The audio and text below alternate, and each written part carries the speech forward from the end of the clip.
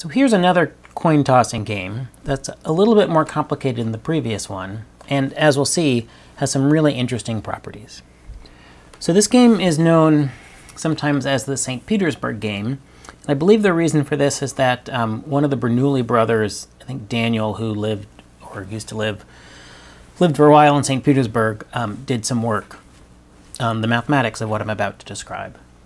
So here's how this game is played. You toss the coin until you get a heads, until it comes up heads. So that could take one toss, it could take a bunch of tosses. It's sort of like me throwing the paper in the recycling bin. You do it until you get a success. Here you do it until you get an H. And then the amount of money you win is 2 to the x, where x was the number of tosses. So I think the easiest way to illustrate this is to just play a couple of rounds. So let's do trial 1. So this could be an adventure. I'm going to have to toss this coin a lot. Here we go. All right, so that was tails. And I'm not over yet. I'm still playing the first game, the first trial. Do it again. And that was a heads. So T, H. So I had to toss twice. So this is 2. 2 to the 2, 2 squared is 4. My total winnings are 4, and my average is 4. Okay, now let's play again. So I toss the coin, and I get a tails. And I toss again, and I get another tails. And I toss again. Let's see. And that was a head. So, tails, tails, heads. That's 3 times. 2 to the 3 is 8. My total winning now is 8 plus 4, which is 12. To get the average, I won $12 in 2 games, so my average winning was 6 per game. Let's do 1 or 2 more trials, 1 or 2 more games. So I'll toss, and that was an H. So this is trial 3. I get an H right away. Game is over. So now I did just 1 toss. 2 to the 1 is 2. The total winnings now is 12 plus the 2 that I just won. That's 14. And the average is going to be 14 divided by 3, which is, let's see if I can do that, 4, 6, 7. Yep. Okay. So, the question now is, what are the average winnings for the St. Petersburg game? As I play this again and again, 3 times, 10 times, 100 times, 1,000 times, what does this average get closer and closer to?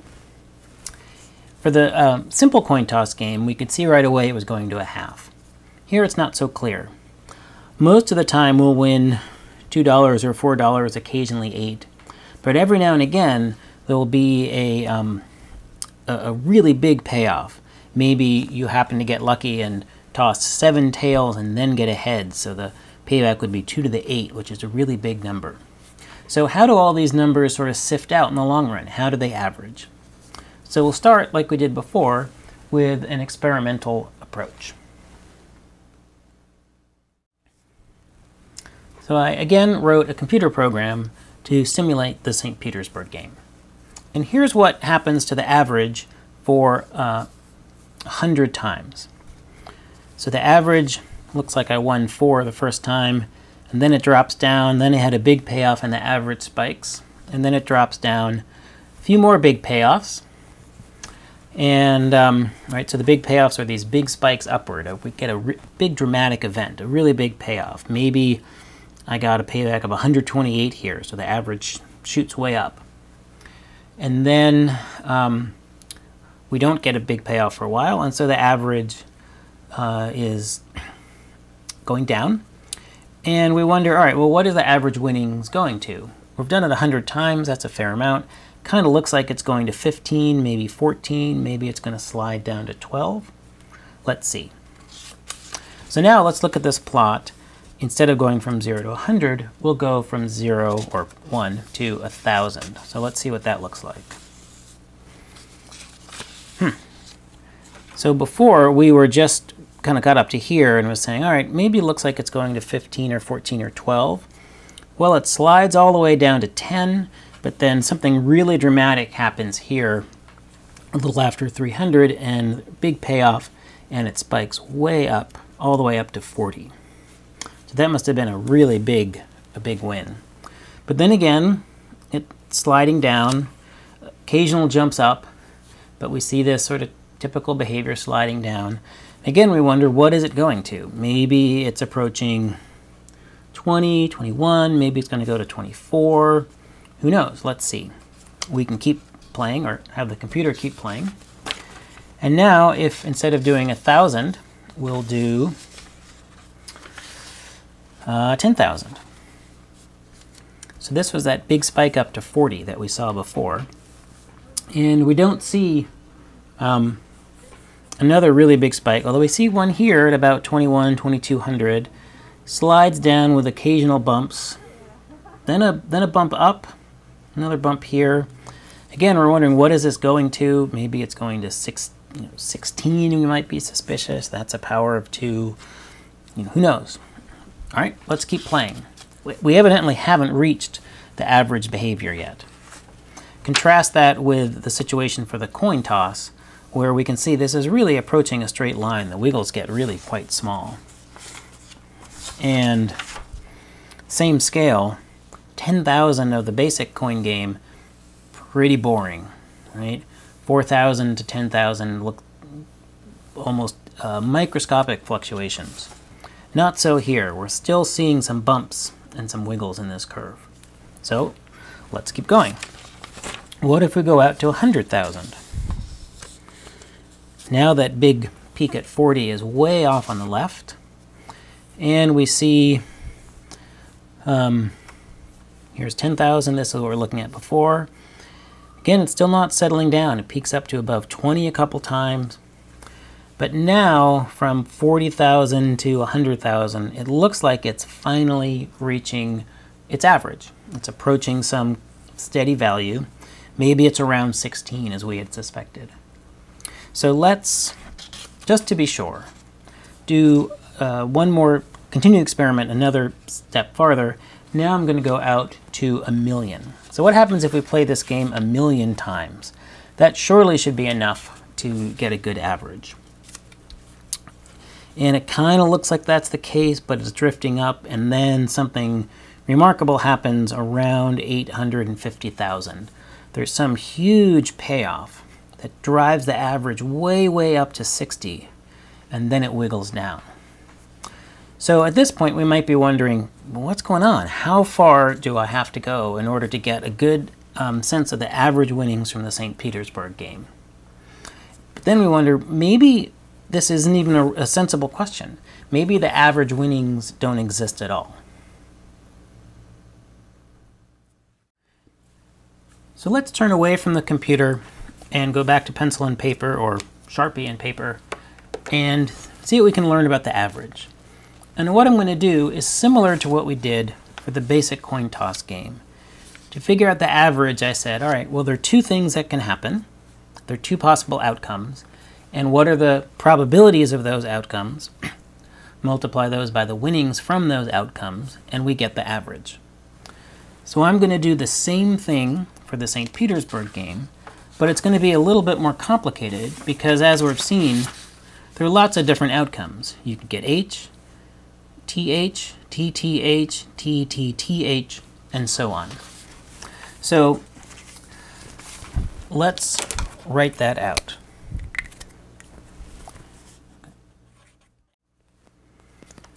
So here I've started listing out the different things that could happen. You could get an H, TH, TTH, TTTH, and so on. That's what this dot dot dot means. If you get h, you get 2 to the 1, or just $2. If you get th, you get 2 to the 2. Why 2 to the 2? Because because there were 2 tosses here, and you're always winning 2 to the number raised to a number where that number is the number of tosses. Here there are 3 tosses, it's 2 to the 3, and so on. Okay, so now we need to think about PR of h, probability of th, and so on. So let's see. Probability of h, again we'll assume this is a fair coin. That's a half. Half the time you'll get an h right away. Probability of th. So that's equal to the probability of t times the probability of h. Assuming these coin tosses are independent. And so the probability of tails is a half. The probability of heads is a half. So that's a half times a half, which is a half squared.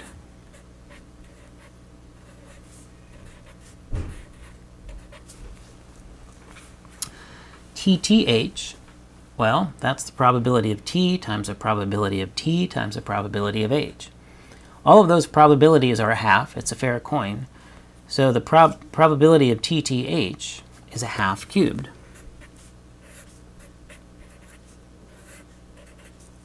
Times 2 cubed. TTTH, half times a half times a half times a half.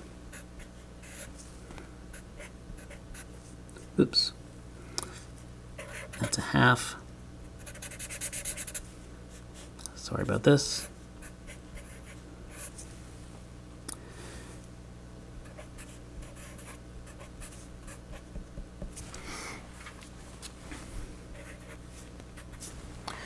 So, the terms keep on going, but we can learn something about what happens by just looking at these. So what's going on? Well, 2 times a half is 1. 2 squared divided by 2 squared, well, that's 1. 2 cubed divided by 2 cubed, that's 1. 2 to the 4th divided by 2 to the 4th.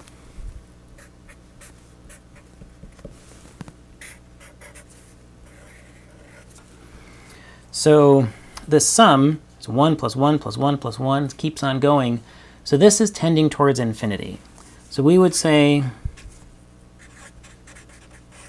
that the average is infinite, or equivalently that the average does not exist. So the St. Petersburg game does not have an average winnings, does not have an average outcome. So this is pretty weird and maybe a little bit unsettling. How can it be that this fairly simple process doesn't have a meaningful average? Well, we've seen it mathematically here, so hopefully that's believable. But another way to think about this is as follows. What's happening is right, when we form an average, we add together a lot of numbers. And then we divide by the number of numbers we just added up. For the St. Petersburg game, there are occasionally very, very, very large numbers. And those numbers are rare, so we don't see them that often. But when we do see them, they can be enormous, astronomical, enough that they pull the average way up. And as we've seen, that's going to keep happening. So if I had this computer program go out to 10 million, 100 million, a billion, and so on, this behavior still wouldn't settle down. So what this means is that averages, which is a property that we think of as natural and normal, maybe we shouldn't take for granted. Most things in life have averages, but not everything has to have an average. So the outcome of a game like this, again, doesn't meaningfully have a mathematical average. There's one more point that I want to make about averages. So in a typical situation in science, we might gather some data and report an average. Maybe we go out and measure the height of a bunch of trees, 10 or 50 trees, say. And when we report that average, typically we do it in a way that implies that that's a statement about more than just those 50 trees. After all, why would you care about my 50 trees? But you might care about trees in general, a particular species, or how they grow under certain conditions. So the point is, when we describe something with an average, most of the time, not always, but most of the time, we're using that to make a general statement, say, about all trees, not just those particular 50 trees. But for something like the St. Petersburg game, we get in trouble if we try to do that. Sure, I can play the game 100 times and report the average. That's a well-understood, that's a well-defined mathematical sort of thing. What's not the case is that that necessarily gives any information about the St. Petersburg game in general. Right, so for the trees, if I report an average height of 20 meters, average heights of trees exist, presumably, and so what that's saying is, okay, the average height might not be exactly 20 meters, but I know it's close to 20 meters, and that would hold true. I'd get a more and more exact result as I got more and more data. So those first 50 trees or first 100 trees are telling us something in general about trees. But that's not the case here. The average, as we've seen, is infinite, and so reporting a finite average doesn't really capture that fact. So here's another slightly different way of thinking of the same thing. When an average exists, the more data you get, the better your estimate is for an average. When an average doesn't exist, like this, in a certain sense, it's almost like the more data you get, the more misleading it is. Just when you think things have settled down, you get this big spike again. So again, I guess the moral of the story is that we shouldn't take averages for granted. Almost everything has an average, but not everything does.